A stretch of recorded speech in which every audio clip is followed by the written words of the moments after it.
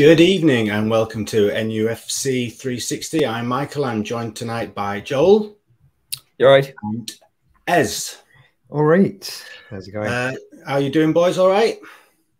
Yeah, Doing good. Yes, good. Thanks. Everyone happy after Sunday's results still? Circumstances, you've got to take it. It was Yeah. a good point to score that late on, without Bruno, without obviously Isak. So, yeah, all in all, yeah. Yeah. And when I watched it back, I actually thought, I started thinking we were unlucky, actually. Obviously, I remember I forgot about Maxi nearly scoring as well as Anderson hitting the crossbar. So, but yeah.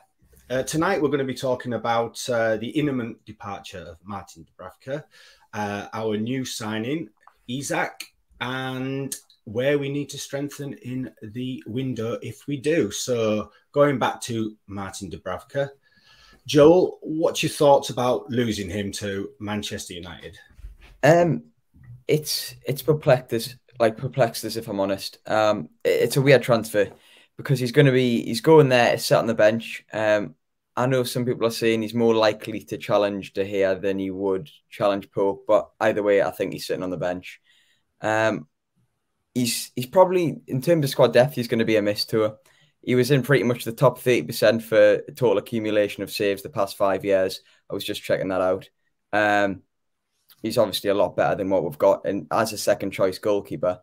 So it's an interesting one. And I think the way Man United have been spending, I would have liked to try and get more than 5 million if they do choose to buy him at the end of the loan. So yeah, that's where my thoughts sort of lie.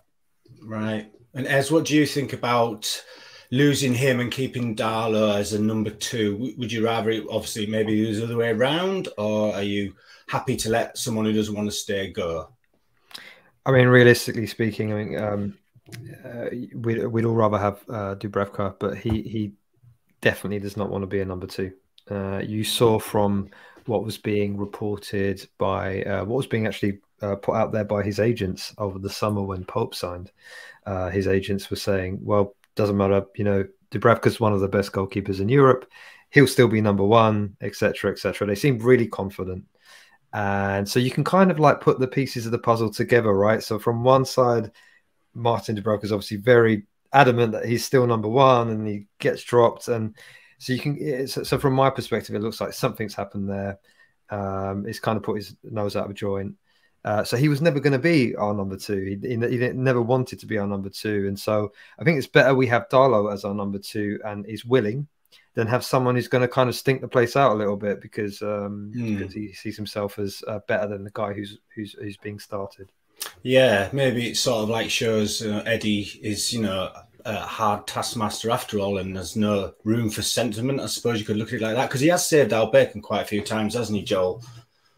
Yeah, I mean, he's made some marquee saves sort of over the seasons we've had him. But you know, I remember his first game actually I think he debuted against Man United at home. But yeah, I think pretty much sort of amalgamating what Ez just said there. I think if he doesn't want to be at the club and he's not willing to be, then fair enough. But I just do wish we could have got a sort of better deal than what we're apparently going to have. Yeah, is it actually going to be a loan then? I mean, is it a loan with an option to buy? I keep hearing this figure 5 million. Yeah. I think that's what's getting talked about. Yeah, again, that's strange, isn't it? I mean, also, personally for myself, I think it's strange that he wants to go to Man U when they're not what they were. 15 years ago, that would have made sense. I mean, he's got to depose De Gea, and he's you know, that's probably what he's thinking he's going to do. Like all players do, they think I'm going to be king here, I'm going to be number 1. But it seems a bit strange for a team that are not where they used to be to a team like us who are going up. It seems a strange sort of like dilemma, really, not dilemma, but it seems a strange dichotomy for him, really, that he's maybe thinking about Man United in a different light to the rest of us. What do you think, Ez? Do you think that's true, or do you just think it's just clearly because he thinks he's going to break number 1? Well, I mean, I've just come back from the US from my holidays, and all I saw there were Liverpool and Man United shirts. The pull is still real. They're a global brand, and yes, they've had a rubbish 10 years, but they're still a massive brand. And so I can see the appeal. Martin Dubravka has no ties to Newcastle, right? None at all. He's here with his wife and his young child. and that's it. They've got no family in Newcastle. They've got no support network. They've got no ties. So as far as he can see, he can earn more money for his family. He's 33. He's probably going to retire. It's probably his last proper contract. Yeah. So you've got to look at it from his perspective. Yeah, absolutely. It just seems strange as well, the old loan thing. I mean, he could end up being exactly where he is right now. At the end of the season, if he comes back to us, if at all. But moving on from people going out to someone coming in, obviously you want to talk about Isak. What do we think of he's going to do for us? Is he untapped potential? I mean, there's been a lot of sniping, especially from someone who I won't mention, but rhymes with person, about, well, if he's so good, why weren't Barcelona interested in him? And this and that. But as far as I can see from his stats, his record's pretty good. He got 1 in 3 in his time in the Spanish league, which is not bad for a kid who's, well, I call him a kid, but he's 22. So, Joe, what do you think of him?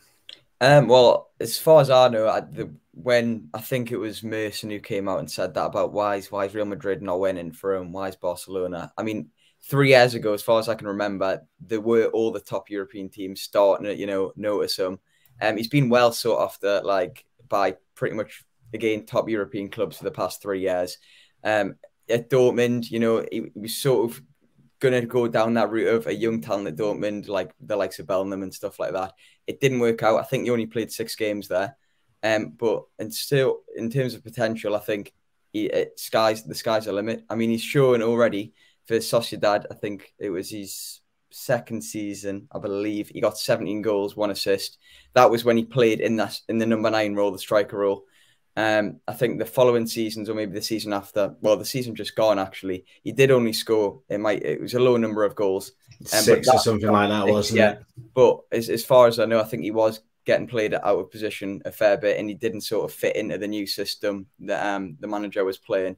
So the fact that it happened out of nowhere was still a complete shock to me. I hadn't heard anything about it. Well, Luke Edwards might have gave something earlier on the window, but this was a complete shock to me. And I think he's an absolutely fantastic signing, and it really shows where Newcastle sort of stand these days with, post takeover. Yeah. Ez, what do you think? Are we getting carried away because we've broken our transfer record? I mean, he is only 22, and he has only been at Real Sociedad, in the Spanish league. I mean, are we just, getting carried away on the euphoria of this, transfer breaking thing, or have we actually got ourselves a bit of a gem who in a couple of years' time people will be going, we missed a trick there, didn't we? Honestly, if I knew the answer to that, but he's the thing is, right, he's no Erling Haaland, right, in many respects, but certainly in terms of reputation and goal scoring prowess, right, Erling Haaland's the same age, and you just knew he was going to come here and absolutely smash it, and early signs are showing that he is. But I can't say the same about Isak. I'm very excited about him, but my concern is that we're going to put given that Wilson's going to be out a lot, it's going to be a lot of pressure on his shoulders. He's inexperienced. He doesn't know the league.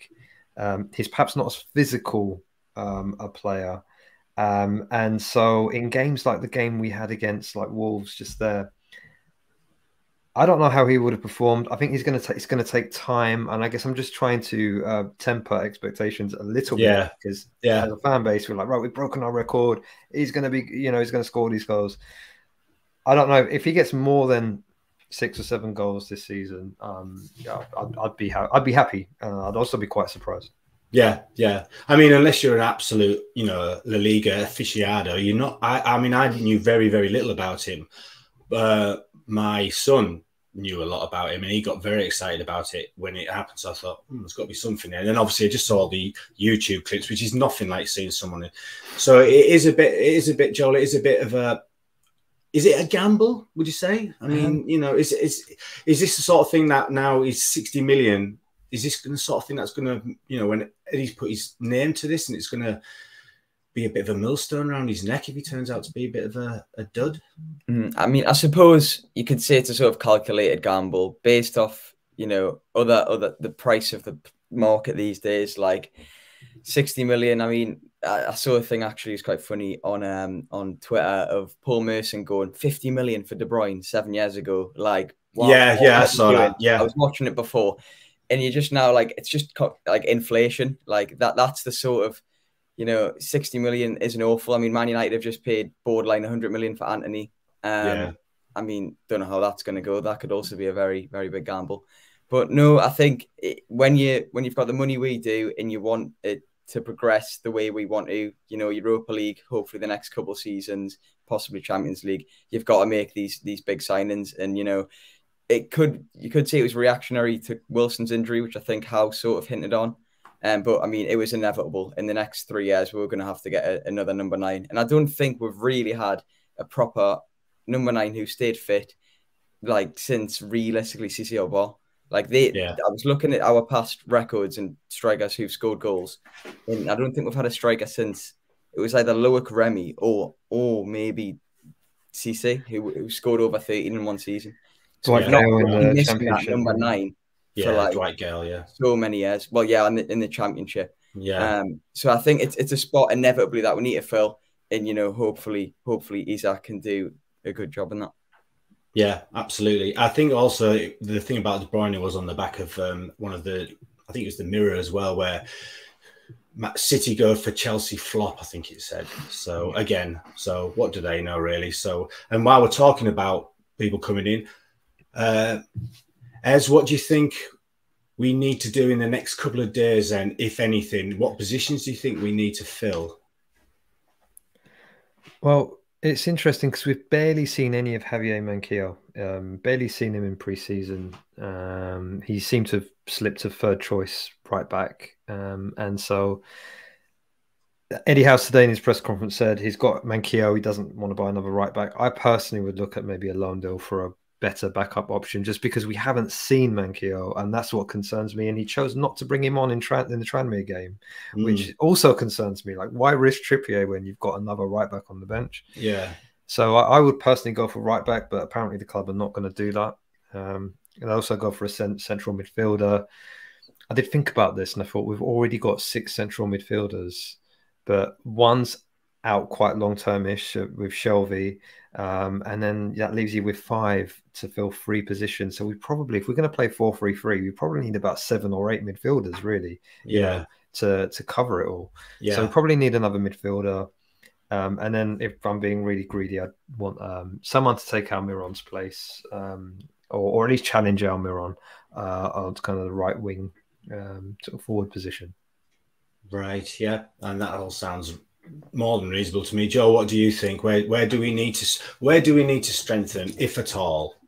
I think, again, adding on to the sort of sense of squad depth, we really, really do need a central defensive midfielder.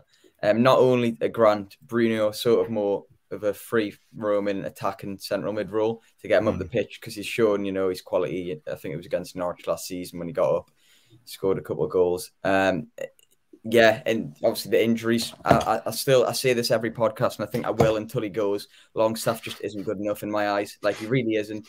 I get it, local lad, effort, all that, but in terms of his genuine skill base, he's not good enough to progress Newcastle consistently in the top 10. Yeah. So I think a central midfielder, preferably a central defensive midfielder, would be my sort of go-to target. And again, yeah, right wing. Someone with a really, really good quality there. So you've got Almiron and Fraser. Again, Fraser's quite injury prone. Almiron has shown in pre-season he picked up some form, but it's about staying consistent at a high level. And I'm not sure he is the player for that, as much as I like him, because I really, really do like Mickey. So yeah, CDM in a right winger, I'd probably go for. On the right back situation, Manquillo is a weird one. I don't know anything about that, why he's been sort of left out. Yeah. If he was fit, I mean, he's played decent in spells for, you know, he'd probably do a good job at backup right back. But again, because we haven't seen him in so long, that is quite a concern. So a loan deal there wouldn't be too bad. Yeah. Longstaff's a funny one, isn't he? Because he seems to divide people. I know people just on social media, some like yourself, Joel, are just like, no, well, you know, local lad and all that, but, you know, he's just not up to it. And some people are like, no, he's just, you know, he's the future. He is what we, you know, got to look after this lad. Him and Anderson, you know, in a couple of years are going to be, you know, #1 choices. So, I mean, Ez, do you think we're going to actually buy anybody now? Is that possible in 2 days, or is it just going to be loanees? And that brings itself a whole different raft of problems, doesn't it? I still think, I said this on the last pod, I think we'll sign James Maddison. I think there's loads of smoke and mirrors here. You know, oh, you know, it's just going to be loan. How many times have we heard that? It's just going to be loans, and then we go and spend 60 million. I think these guys are opportunists. If there's an opportunity to exploit the market, they will at whatever price. Yeah. So given that there's only 2 days left, now's the time for exploitation, and now's where I think the surprises will come in. And I think one of those surprises is going to be Maddison. But no, they're saying it's going to be loans. I just think, what's the point in a loan? I think Eddie has already said as well, like, I only want loans where there's an obligation to buy, like the Matty Target deal, because otherwise I'm just making someone else's player better, and then they're just going to go back. So I'm not sure about loans unless it's a really exceptional player. I'd rather we buy them or just don't buy anyone. Yeah, I mean, there was talk about Conor Gallagher, who obviously got sent off the other day for Chelsea, and Pulis, who now, as far as I understand, they've both been told they're going to stay.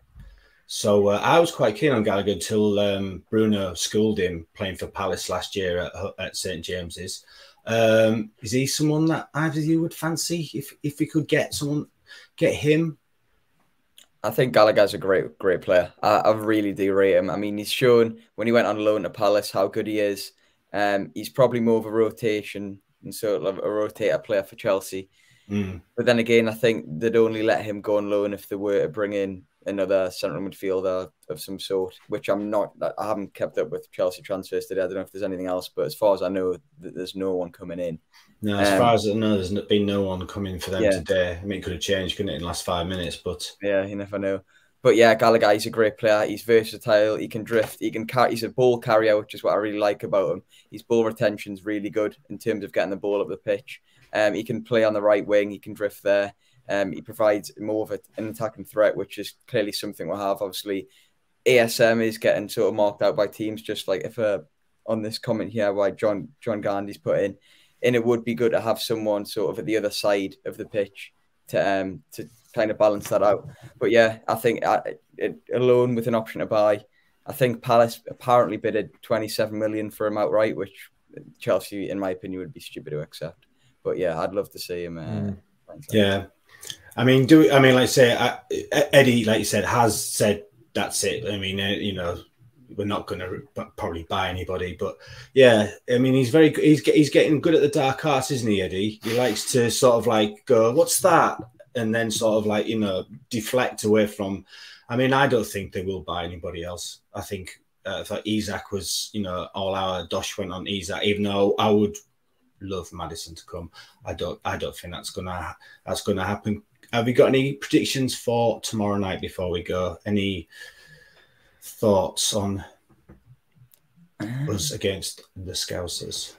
I think it really depends on if certain people are fit and a certain someone has the work permit arrived. But yeah, it's not an amazing time to play Liverpool after a 9-0 victory for them. We don't have a good record there, but I'll be optimistic and say a 2-2 draw. 2-2 draw. Certain couple of players.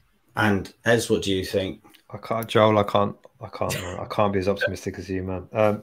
I've seen too many defeats. I do think, however, it will be a tight game. We'll be 2-1 down in the closing stages. We're really going to push them, and then they'll probably get a sucker punch third goal and make it 3-1. But I don't think it will harm our confidence. I think we'll play with the same system, same intensity. We'll really kind of go there with no fear. So I don't think it will be a result that will kind of affect us for the next game. Yeah. Obviously, if Isak doesn't play, his first game will be against Palace, won't it? So a home debut wouldn't be the worst thing in the world, would it? So, and throwing him against Liverpool would be tough. Well, I think we've just about covered everything for this evening. Thank you very much, Joel and Ez, for joining us and everyone at home. So thanks very much, and away the lads. No worries. Have a good one.